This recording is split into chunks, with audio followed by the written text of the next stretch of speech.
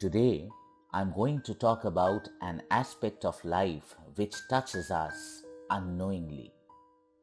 Human minds cannot see their loved ones suffering and fighting with death. In fact, the topic of death was received with great reservation and also regarded as a taboo subject by many. For example, Elizabeth Kubler-Ross published her seminal work called On Death and Dying in 1969, dealing exactly with the taboo subject of death. However, most of us like to talk about and embrace peaceful death for ourselves and our loved ones. Let me tell you a story. The story of Derek Humphry, who was a British-born American journalist and activist who saw his wife fighting with a painful type of cancer for many days. It was a difficult sight indeed.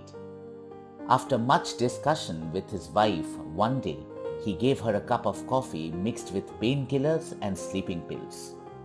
She drank it without much hesitation and passed away. Within a very short spell, Derek got married to Anne Rickett and took her help to write a book called Jean's Way, a Love Story, to describe his first wife's suffering. In fact, the book became immensely popular and got adapted to a TV series called Is This the Day?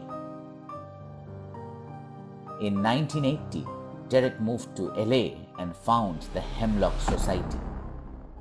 This society educated thousands of dying or terminally ill people to achieve peaceful death and thereby advocating physician-assisted death or PAD. I personally find the name hemlock very catchy, which is actually a poisonous herb given to the famous Greek philosopher Socrates.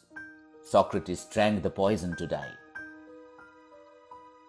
Coming back to the topic, with rightful assistance, Hemlock Society started growing steadily. Many years later, in 1991, Derek also wrote a book called Final Exit, which received a lot of controversy.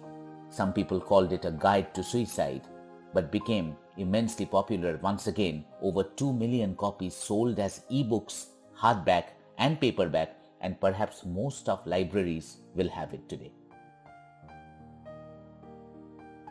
For a variety of social and political reasons, Hemlock Society ended in 2003, ultimately forming the Final Exit Network, an organization that still exists as of today.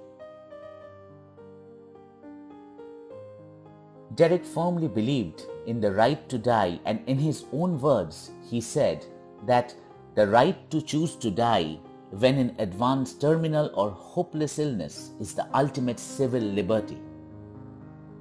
He won many awards throughout his life for his work, but two of them are worth mentioning, like the Socrates Award and the World Federation of Right to Die Society's Lifetime Achievement Award.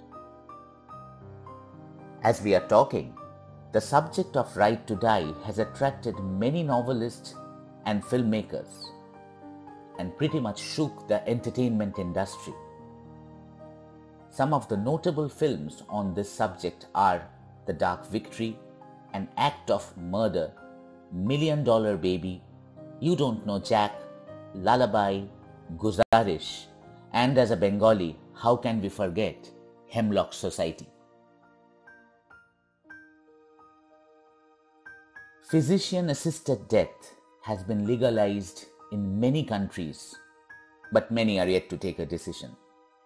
Death is a part of life just as birth, but let's pray and embrace death peacefully, without pain, without suffering. Put your views and thoughts on right to die in our comment section and stay tuned to Ghosh Company for more videos in the future. See you soon. Bye for now.